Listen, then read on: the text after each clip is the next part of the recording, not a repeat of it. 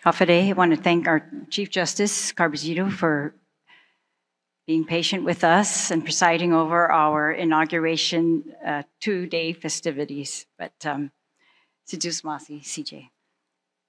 I want to say buenas and hafade to my colleagues, Manyalu and Manyanao, our friends, our family, our neighbors, our colleagues, and the proud people of Guam.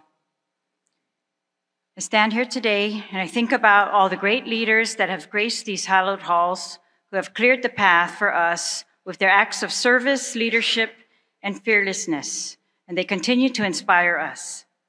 In March of 1949, concerned about limited legislative powers, the Guam Congress staged an act of defiance in protest against the naval government, drawing national attention in its quest for self-governance, which has since become known as the walkout.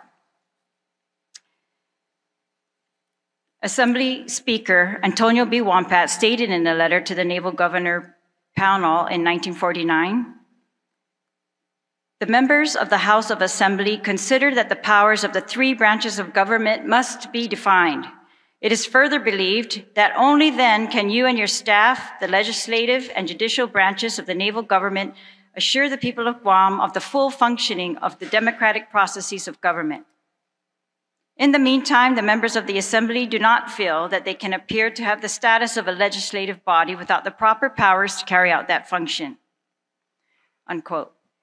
And every legislature since that walkout has inherited the responsibility to build upon the progress of our predecessors, who fought for more legislative authority for what was at one time an advisory body to a plenary power.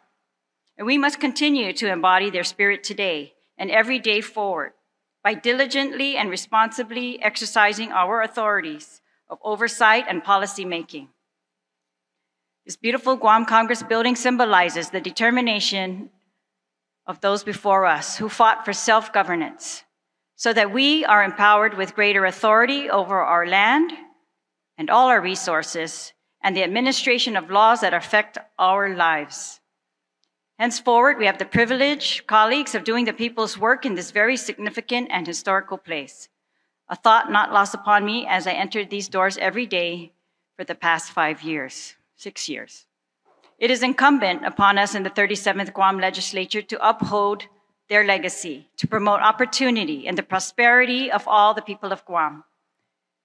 Today, I'm proud to share this room with 14 colleagues, some returning from the previous term, some returning to the legislature from prior terms, as well as those who have taken elected office for the first time. It takes courage to make the decision to seek public office, and to serve in this capacity will require our self-sacrifice and complete dedication to equality.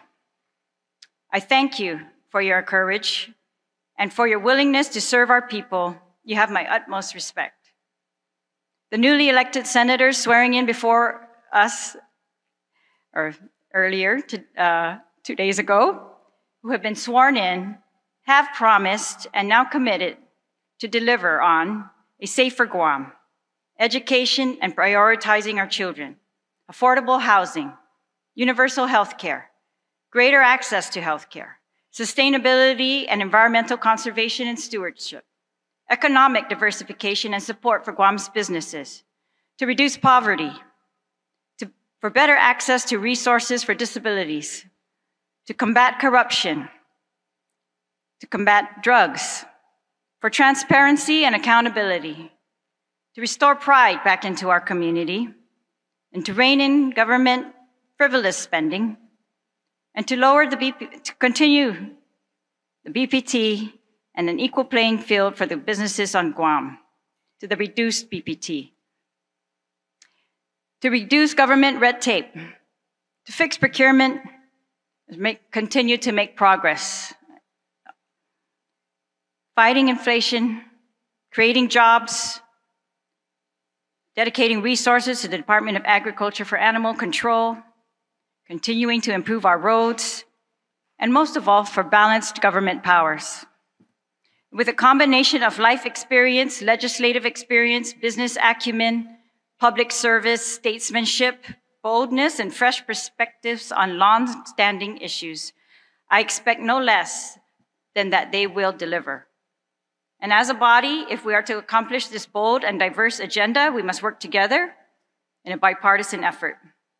And we must place personal politics aside and engage in healthy debate based on truth and facts to find long-term solutions to many of the issues that have plagued our island all these years.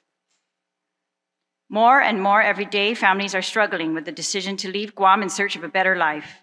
And as duly elected public servants, we must address this crisis head on and do everything in our power to bring that better life here for those we have sworn to serve.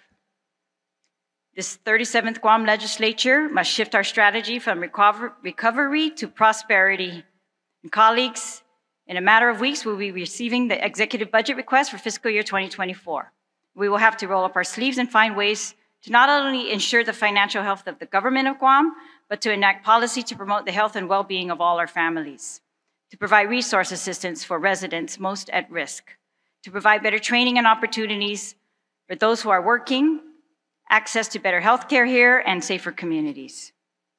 Through conservative budgeting and the efforts of our Appropriations Chair, the Guam Legislature has realized excess revenues every year since fiscal year 2019 of approximately $117 million based on audited surpluses and another $103 million surplus for unaudited fiscal year 2022.